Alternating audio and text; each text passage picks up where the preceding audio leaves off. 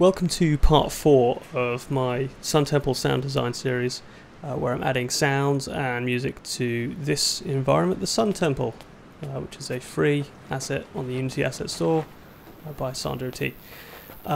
Today I'm going to add reverb to all of the indoor areas. So there are these buildings dotted throughout the scene, and a lot of them you can go inside, and I'm going to add specific reverb to these indoor areas to make them sound a little bit more realistic. And there are a few different ways to do that, so in this video I'll be showing the difference between them, the benefits of using one method over another, and how I'm going to approach adding reverb to this project specifically. Before I get to that though, if you've been waiting for this video, I'm really very sorry for how long it's taken for me to do. I quit my job last year to write music for games full time, and while that's been great and I'm very lucky, what's happened is the last year at least I've just been really very busy. So I'm sorry. I promise to be better at getting videos like this one out much more often, and I'll try to make more as well. So please leave a comment if there's something you want to see in the future, and I promise I'll do it quicker this time, probably. Anyway, so what am I going to do in this video? Well, if you've been following the series, then you'll know that I've been adding sounds to the environment. So far I've added footstep sounds and some ambient effects to this scene. So outside there are wind sounds, there's fire sound effects, and there's some crickets as well.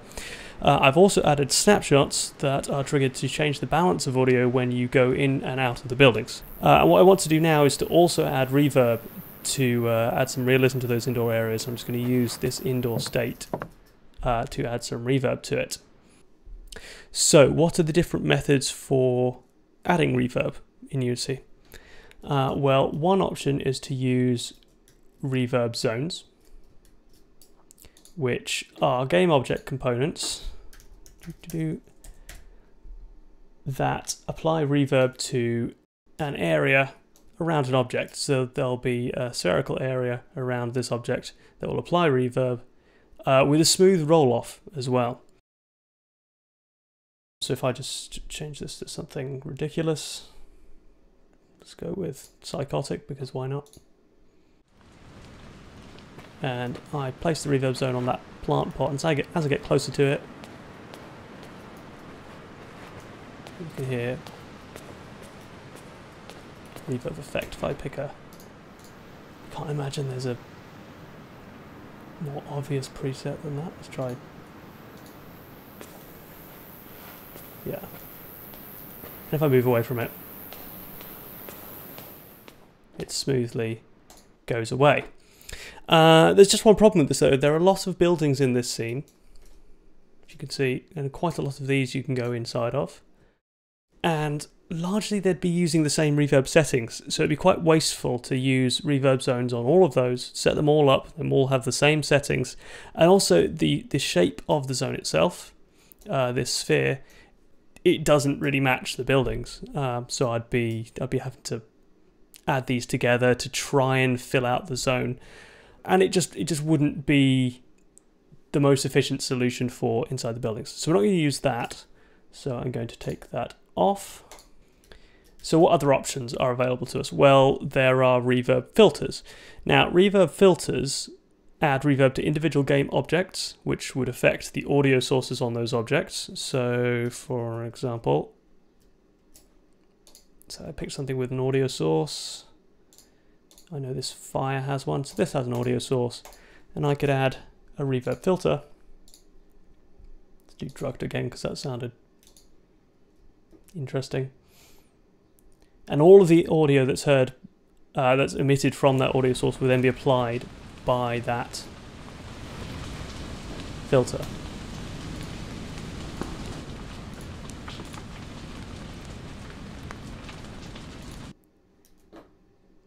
And it's not just audio sources that can be affected by this. Instead of applying the reverb filter to an object with audio sources on, you can, for example, select the camera, which has got my audio listener on, apply a reverb filter to the camera, and then that will affect all of the audio that's processed by that listener, which is everything. in this particular project. Now you can bypass individual audio sources from being affected by the audio listener filter, but only if you're not using those audio sources with a mixer, which we are doing here. So this is grayed out because I'm routing the audio through to the Fires outside mixer. So if I get rid of that, I can now bypass listener effects, or I do have the option of bypassing effects if the filter was on this object. The next option that's available is adding an effect directly to the audio mixer. So I could, for example, add a reverb effect to the master mixer. I'm just going to mess around with some of these settings. Lots of reverb, this will sound strange. So instead of adding reverb to the scene, I'm adding reverb to the mixer itself. And there's just one minor inconvenience when using mixer reverb, and that's that you don't get any presets like you do with using a reverb zone or a reverb filter. You get lots of lovely presets to play around with. On this, you just get the settings, which, to be honest, are rather unintuitive to use out of the box. Luckily, there's an easy way around that, which I'll get to later. And this is how we're going to use reverb in this project. Because I've already got mixers set up in this project, it makes the most sense to use reverb effects on my mixers. So we'll get to that in a moment. There is one other method of adding reverb in Unity, and that's to use a spatial audio plugin. Spatial audio generally includes technologies like ambisonics, room reflections, and head-related transfer functions. It's often used in VR, but it can be used in other games as well, and it can be a very good way to create very realistic room reflections and reverb if the project calls for that level of realism. And there are a number of plugins for doing that. And while I won't be using it in this project, if you're interested in finding out more, I've published a case study of a project I recently worked on that uses Google Resonance, and I'll add a link in the description below about how I did that. Before I add any reverb to the mixer, I'm going to need to decide what it's going to sound like. So before I do anything else, I'm just going to throw some reverb on the listener and play with the presets to see what sounds right. I've already got an audio reverb filter on there. I'm going to turn it off for now, and I'm going to make my way to one of the indoor areas.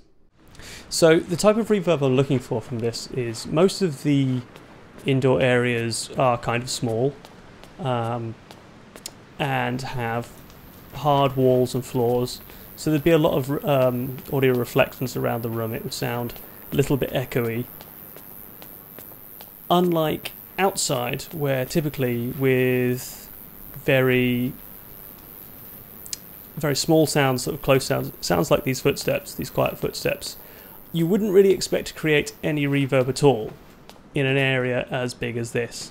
And while there are some considerations to make, for example, alleyways, these large buildings bouncing audio off of each other, because the sounds that I'm making walking around outside are so quiet, really the most realistic thing is at the moment is going to be to not put anything on there at all.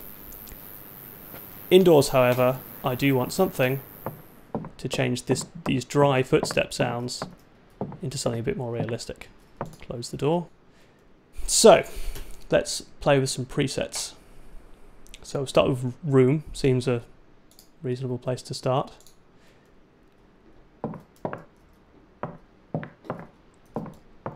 So you might be able to hear some processing on there. Worth mentioning, if you can't hear the effect and you're not sure if it's doing anything at all, change from room to the user preset. It'll keep those settings, and then you can turn down the dry level. The dry level is the original audio, so that will leave only the reverb. So now I can hear the effect. It's just to make sure it's doing something at all.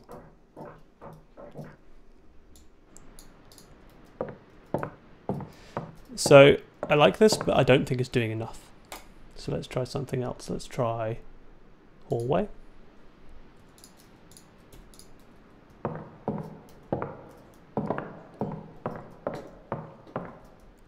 And I like that, but I don't think it sounds realistic. Even in these larger areas, it doesn't sound quite right. So, thinking about the amount of walls and the amount of reflections that are going on, I think something smaller with less dampening might work better. So I'm going to try bathroom. And you can hear now already it sounds more realistic, so it's more like a space like this. And a lot of the other rooms are similar in shape and size, so this should work for most of them. Although what I'd really like to do is change some of these settings, so it does sound realistic, but it's still a bit much, it's a bit bright. So I'm going to change from bathroom to the user setting, so it'll keep all of those settings except now that I can play with them. And I'm going to turn down the room HF, which is the high frequencies. I'm going to turn that down to -5,000. And I'm going to change the decay time, because it was a bit long, to 1. And what this should do is this should make it a little less bright, a little shorter, and it should sound a bit more realistic.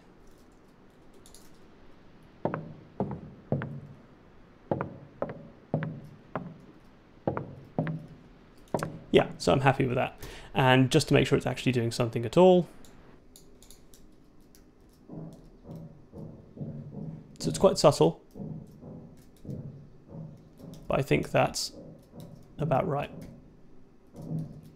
So now that I know what type of reverb I want, I just need to quit out of play and remember those settings, because we were doing all of that in play mode. So I'm going to go straight to the user. No, I'm not. I'm going to go to bathroom. Bathroom first. Then I'm going to go to the user setting, and then I'm going to change room HF to -5,000 and decay time to 1. And I'm just going to leave that like that. I'm going to turn the filter off, but I'm not going to remove it because I need to refer to these settings when I add them to the mixer effect. So I've picked my reverb, so now it's time for me to put it onto the mixer. And I'm going to add it as a send effect in case I want to use different amounts of reverb for different audio groups. Then I can just send whatever audio I want from whatever group to the reverb whenever I want to. First, I'm going to create a reverb group on the main audio mixer. So I'm just going to add a new group and call it reverb. Then I'm going to add a receive effect on that group, and then a reverb effect. And now I need to copy my settings across. So I'm going to lock the inspector, add another inspector, and select the camera. That's not a great place. There we go.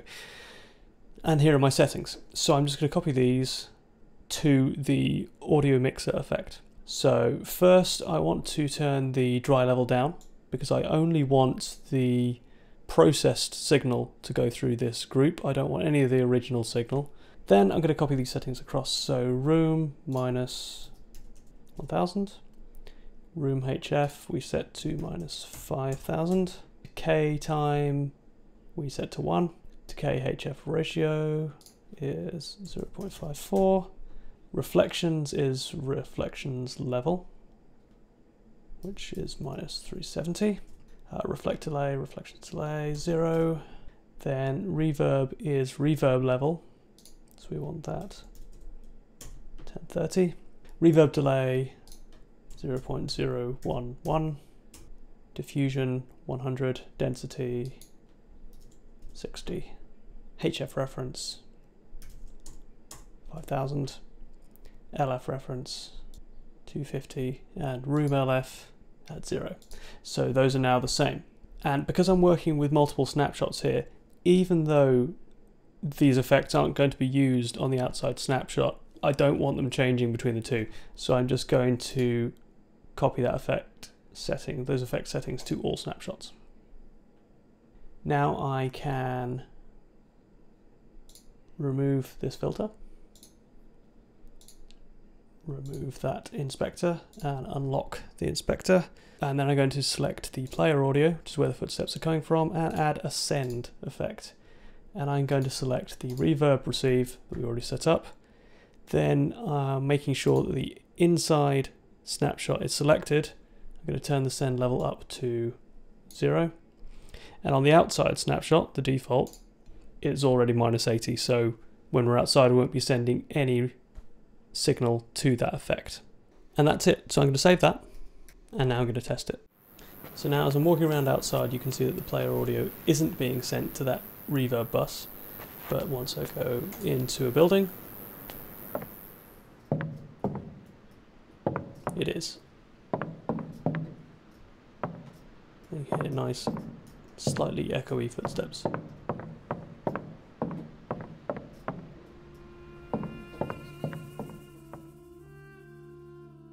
So why do it this way?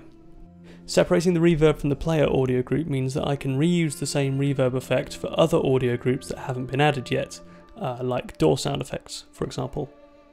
While adding the reverb to the same mixture as the building and outside snapshots will make it easier for me to add new reverb settings for other areas later on. Such as the Sun Temple itself, which is a much bigger room and will need very different reverb settings than I've used here.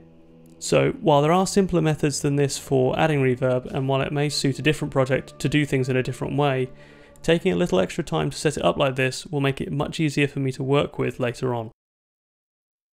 In the next video I'll be turning my attention to the Sun Temple itself, adding special sound effects, some ambience and music that triggers as you enter the building. In the meantime though, if you like this video, then like this video, leave a comment or click to subscribe if you want to hear when the next part in the series comes out. I promise it won't be as long as last time.